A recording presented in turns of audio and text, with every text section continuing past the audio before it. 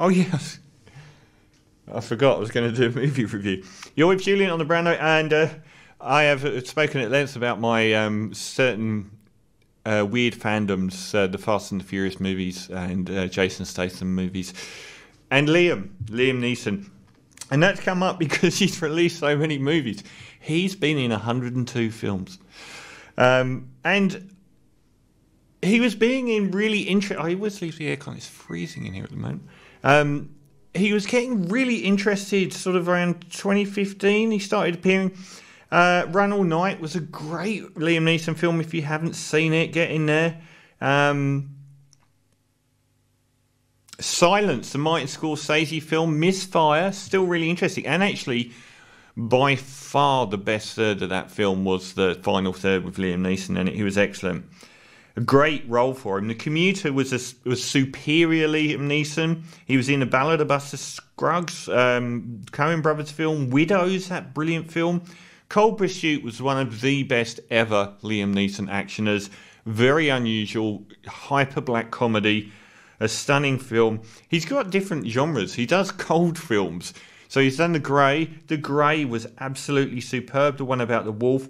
And he's done Cold Pursuit, and now he's done The Ice Road, which I'm reviewing now.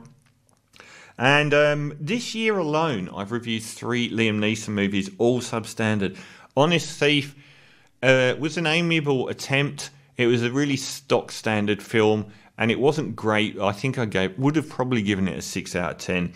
The Marksman I thought was underrated. It wasn't great again, but it was actually quite well made and acted. Liam Neeson was really good in his role as he picks up a child on the border of his property, which borders Mexico, and the mum's shot by the cartels, and he races across America to take the young kid to his family. And the acting was really good in it. And I thought it was a superior effort just because of the quality of everything. Even though it was really slight, the quality was really good. And he's come back with The Ice Road, the third one I've reviewed this year. So this time it's Jonathan Hensleigh, and it's basically a remake of The Wages of Fear, which itself was remade as the film that I reviewed by William Friedkin, Sorcerer. I reviewed that last year and gave it a 9.5 out of 10. It's actually, I think, slightly better than, I think, George Clooney's original 1950s Wages of Fear, one of the greatest suspense films of all time. Basically, people, desperados, taking dangerous cargo through dangerous landscapes in trucks to go to a mine site. And that's essentially what this film is. Liam Neeson is a trucker who has a mentally disabled brother who was injured in the Gulf War and now has some form of mental incapacitation where he's a brilliant mechanic, he can't talk properly anymore, and so on. And they keep losing jobs and moving around. But very early on, like I think the opening scene, it's very apparent that Liam Neeson blames all of his troubles on his disabled brother when all of it is him. He's a violent hothead, and he's the reason that they keep losing their jobs. And the other guy is Lawrence Fishburne, who owns a trucking company. And these guys are in a mine site right in an amazing wilderness in Canada, right near the Arctic Circle. And there's a methane gas explosion after they've been told, you can see them turning off the methane gas monitors, because they've been told that there's no possibility of it in order not to slow down production. And it does go off, trapping the miners, ace in the hole style. There's a race to get to them, 30-odd miners before the oxygen runs out. So they go to get these things that can go through the earth from Dakota or somewhere in North Dakota, but the only way they can transport them is via trucks.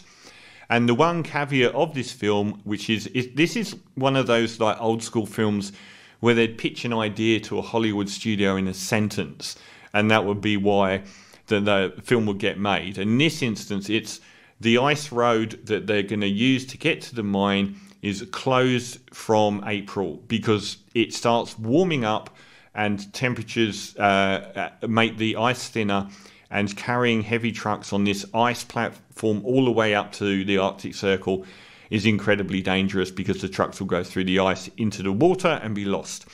So they need desperados to do this job.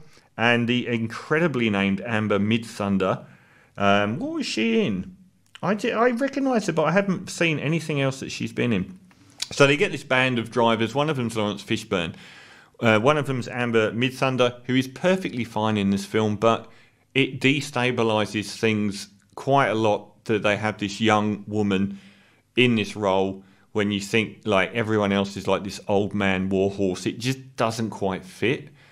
I suppose in a post-Fast and Furious world it fits, but it was a little bit jarring to me.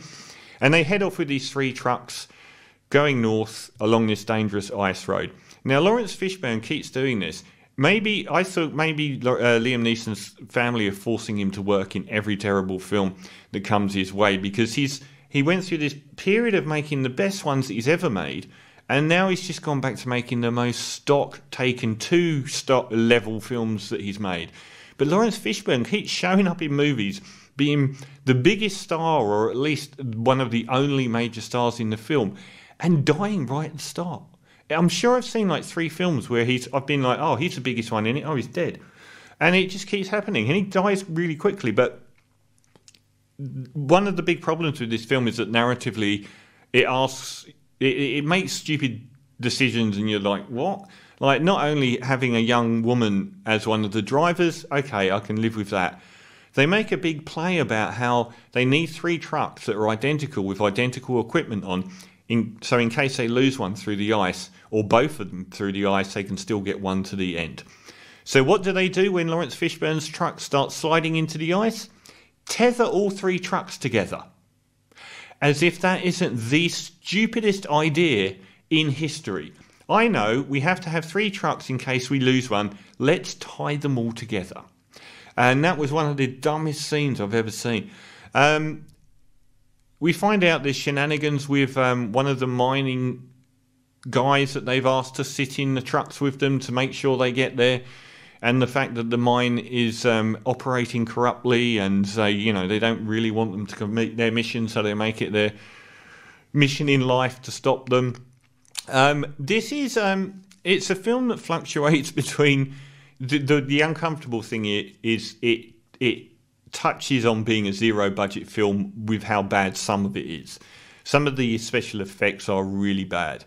And if it's got this whole idea of the ice road, it throws up another paradigm, which is the wave. So in Clouseau's Wages of Fear, perhaps the most iconic bit is where they have to drive along this corrugated road with trucks full of dynamite. And that was the basis of the movie Speed. So they couldn't slow down because vibrations would get too high. They had to maintain this speed so they could skip over it a bit, and they couldn't go too fast. Otherwise, it would blow up this very unstable dynamite. Here, they can't go too slow because they'll sink into the ice, and if they go too fast, they create a wave. So we get this thing that no one else has ever seen before. I don't think. I'd never heard of it. Which is that this undulating wave goes ahead of the trucks and creates this huge, it bursts through. Which is pretty cool, but the effects are so bad. I like the idea of it. Like everything, it was so derivative. I mean, everything was really derivative of other films. Nothing really isn't. I like the widescreen Tundra. That was beautiful. The widescreen Tundra was really good. Liam Neeson is... he was reliable, but there's just no writing to any of the characters. Everything here is stock. The one thing that it did have going for it is some of the suspense sequences and action sequences were actually really good, and I quite like those, and the tension of the ice always about to give way was pretty good as well. It felt like it was a bit half finished. There were some moments in it where you could see the brother starting to breach the subject of the fact that it was Liam Neeson's fault that they kept getting dragged down, not him. But they never finished it. They just left it. And you're like, well, surely that was... At one point, they had that as a big emotional confrontation between these two brothers. So it's all very half-assed, really. It's the worst of the three that's come out this year, which is saying something, as not any of them were good. No one's really terrible in it, and it's got good action, but it does make you think that it's veering off into zero budget territory with some of the silliness and some of the poor effects as well. So it's a pretty poor film. I'm going to give it a 4 out of 10 for The Ice Road, and I would watch it because I'm a Liam Neeson sado, but anyone else is probably going to watch it who isn't a Liam Neeson sado and be disappointed they ever bothered. So 4 out of 10 for The Ice Road. Sadly, the worst of the Neeson bunch this year. This is the first song off of Patti Smith's debut album, Horses, one of the most influential.